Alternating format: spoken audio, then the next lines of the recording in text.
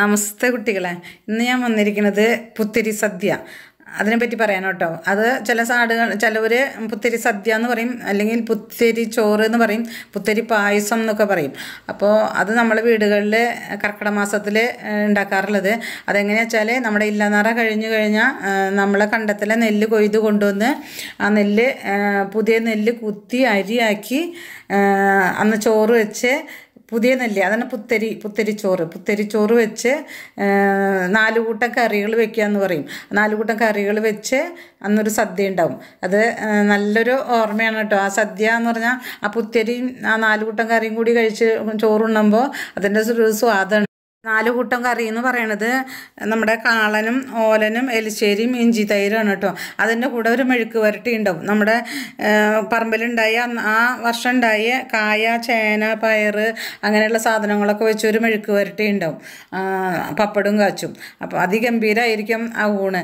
അത് ആ പുത്തരി സദ്യക്ക് വേണ്ടി എല്ലാവരും വീട്ടിലുള്ളവരൊക്കെ വളരെ സന്തോഷത്തോടു കൂടി ഇരിക്കും. പിന്നെ വിളക്ക് കത്തിച്ച് വിളക്കത്ത് വിളമ്പി നമ്മളെല്ലാവരും അത് കഴിക്കും. ഇപ്പോൾ അതങ്ങനെ പുത്തരി സദ്യ വീടുകളിലൊന്നും ചെയ്യാറില്ല. ഇപ്പോൾ പുത്തരി പായസമായിട്ടും പുത്തരി സദ്യയായിട്ടൊക്കെ നമ്മുടെ അമ്പലങ്ങളിൽ ചെയ്യാറുണ്ട്. ആ ചടങ്ങുകൾ ചെയ്യാറുണ്ട്. നമ്മൾ ഷീട്ടാക്കി അവർ നമുക്ക് പുത്തരി പായസം പാത്രത്തിലാക്കി തരും. അപ്പോൾ ഈ വർഷം അതും കൂടി ഇല്ല കേട്ടോ. അമ്പലത്തിൽ ആ ചടങ്ങ് നടക്കുന്നുണ്ടാവും. നമ്മളെല്ലാവർക്കും അത് പോയി വാങ്ങാൻ പറ്റുമോ എന്നുള്ളത്, എത്ര ആൾക്ക് വാങ്ങാൻ പറ്റുമെന്ന് അറിയില്ല. കൂട്ടം കൂടി നിൽക്കാനൊന്നും പാടില്ലല്ലോ. അപ്പോൾ അത് കാരണം കൊണ്ട് പറ്റണവർ പോയി അമ്പലങ്ങളിൽ പോയി പുത്തരി പായസം ഷീട്ടാക്കി വാങ്ങാം കേട്ടോ. അപ്പോൾ നമ്മളെ ഭക്ഷണ രീതിയിലുള്ള മാറ്റങ്ങൾ കാരണം കൊണ്ട് നമുക്ക് ഓരോ അസുഖങ്ങളും കാര്യങ്ങളൊക്കെ വരണേ. അതാത് സമയത്ത് ഓരോ കാലാവസ്ഥയ്ക്ക് അനുസരിച്ചുള്ള ഭക്ഷണങ്ങളാണ് നമ്മുടെ നാട്ടിൽ അന്നത്തെ കാലത്ത് കഴിച്ചിരുന്നത്. ഇന്നത്തെ കാലത്ത് നമ്മൾക്ക് കാലാവസ്ഥയ്ക്ക് അനുസരിച്ചല്ല, നമ്മളെ സ്വാദിനനുസരിച്ച് നമ്മളെ ഭക്ഷണ രീതി മാറ്റി.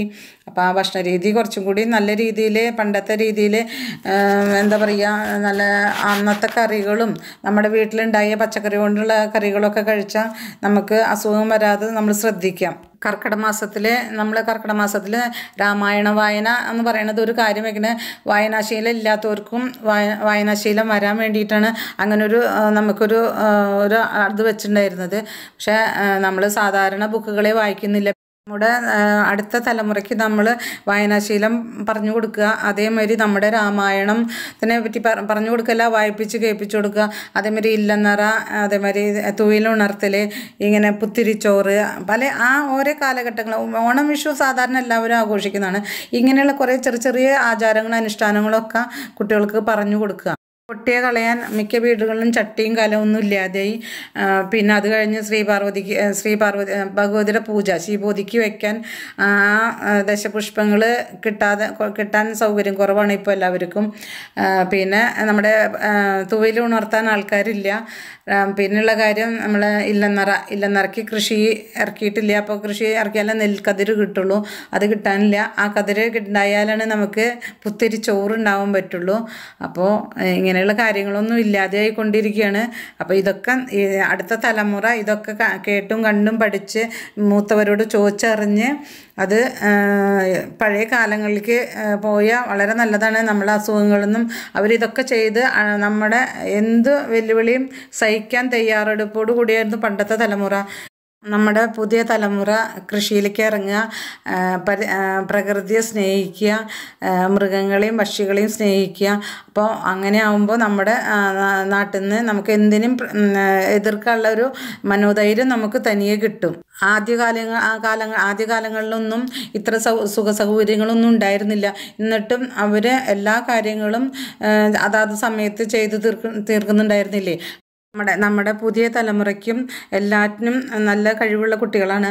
അപ്പോൾ അവർക്കും പുതിയ കാര്യങ്ങളെന്നല്ല, കൃഷിയെ സ്നേഹിക്കുക, മൃഗങ്ങളെ സ്നേഹിക്കുക, പക്ഷികളെ സ്നേഹിക്കുക, അതും പ്രകൃതിയെ സ്നേഹിക്കുക. അപ്പോൾ നമുക്ക് എല്ലാ കാര്യങ്ങളും നമുക്ക് എല്ലാം ചെയ്യാനുള്ള ഒരു ഊർജം തനിയെ കിട്ടും.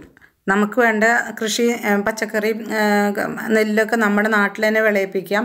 അതേമാതിരി നമുക്ക് വേണ്ട പാല്, പശു, ആട് അങ്ങനെ പാല് ഉൽപ്പാദിപ്പിക്കാൻ പറ്റും. നമ്മളുണ്ടാക്കുന്ന അരിക്കും പച്ചക്കറിക്കും പാലിനും തനിയൊരു സ്വാദാണ് കേട്ടോ. അപ്പോൾ നമ്മൾ ഈ പാക്കറ്റിൽ ഉണ്ടാക്കുന്ന സാധനങ്ങളൊക്കെ നമ്മൾ കഴിക്കണം എന്നില്ല. അപ്പോൾ നമ്മുടെ വീടുകളിലുള്ള ഫ്രഷ് പുതിയ സാധനങ്ങൾ, നമുക്ക് പുതിയ അരി, പുതിയ പച്ചക്കറി, പാല് എല്ലാം നമുക്ക് കഴിക്കാൻ പറ്റും. കർക്കിടക മാസം ഞങ്ങൾക്കൊക്കെ ഒരു വലിയ ഓർമ്മയുടെ ഒരു കൂടാരം തന്നെയാണ്. അപ്പോൾ നിങ്ങൾക്കും അതൊക്കെ ഉണ്ടാവണം വെച്ചാൽ ഇതൊക്കെ ചെയ്യുക. അപ്പോൾ ഈ വീഡിയോ ഇഷ്ടമായിച്ചാൽ അഭിപ്രായങ്ങൾ പറയൂ കേട്ടോ.